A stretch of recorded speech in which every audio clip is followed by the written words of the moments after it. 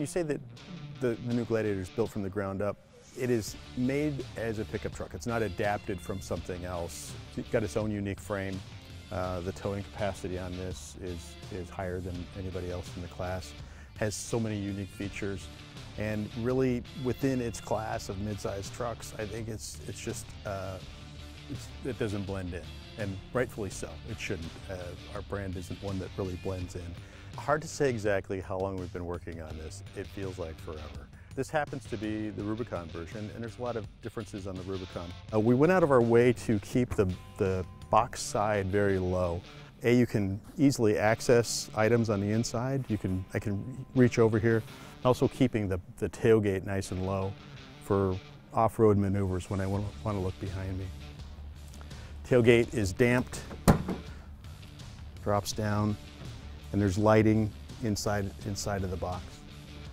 And there's two cleats here on the tailgate, so I can clip that in there, leave it halfway open. The box is 5 feet long, 6.5 with the tailgate down. The tonneau cover has a couple cool features to it. First, it has what we call the weekend warrior mode. So I can simply flip this open, keeps the tension on it. I can put a 2x4 in here all the way to the front. It hangs out, but I can leave the tonneau cover in place. Then the tonneau cover is a simple latch, and then it rolls up to the front and then straps into place easily here so it doesn't fly around. Unique here, the 33-inch tire. So we offer a base all-terrain tire and then an optional mud terrain tire. It's a Falcon tire, brand new for us.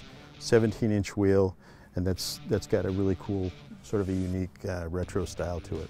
The grill, we actually had to enlarge the grill for cooling. The truck demands so much more cooling for towing.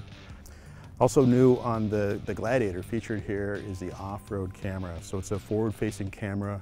It looks 2 feet in front of the truck for navigating obstacles, shows up on the screen in the radio, and actually has a washer nozzle to keep the lens clean, so that's a unique feature on here. We retained the windshield folding feature, so the windshield frame again is aluminum. 4 bolts to pull off the top of the windshield header, pull the windshield wipers, and the windshield folds down.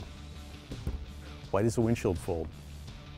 Fun things that don't have windshields: surfboards, skateboards, mountain bikes, roller coasters. It's just part of the Jeep story. We've always done it, and I hope we always do. It's just a really cool function, but now it's easier than ever. The soft top, unique to the Gladiator, that has a soft top and open air function. We've already taken the doors off. The soft top has 2 latches on the header. You flip those and simply push it back. You can drive around like that with it open. Simply push it forward. It has these gas struts to hold it. Down, 2 latches, and you're done. Doors are removable, and we give you the tool to do that. It's a very easy operation to pull the doors off. Doesn't matter what level you get, Sport, Overland, Rubicon. We give you a little toolkit, and you pull a screw top and bottom of the hinges, and there's a quick disconnect on the wiring. The doors, being aluminum, are very light, and there's a handle inside to lift them off. Rear seat storage has, of course, this large floor area here. This removable secure storage. A lot of people asked us for this. Do we get removable storage? It's lockable. Bolts into the floor here. It's removable with this large handle. It runs all the way through, and there's dividers to divvy this up. Baseball bats, footballs, whatever, fishing poles, whatever you want to put in here. And the seat flips down, revealing 3 child seat tethers and a removable speaker which recharges and is Bluetooth. So that's unique. It's an option on the truck. The Overland version of the Gladiator, visually a little bit different than the rest of the trucks. First off, some of the details are picked up in the silver paint around here, around the fog light. Body color fender flares, which are lower than the Rubicon. The Rubicon's higher, these are lower. Unique 18-inch tire wheel combination on this vehicle. The roof is fully removable. The front features the 2 Freedom panels, those come off first, and then the rear cube, and that's again accomplished with the toolkit that we provide for the vehicle. Along the bottom is a full-length step assist.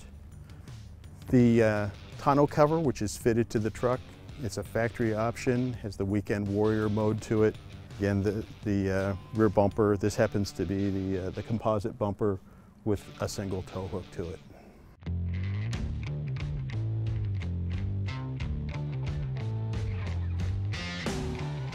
The name honestly comes from an earlier truck from about like 1963.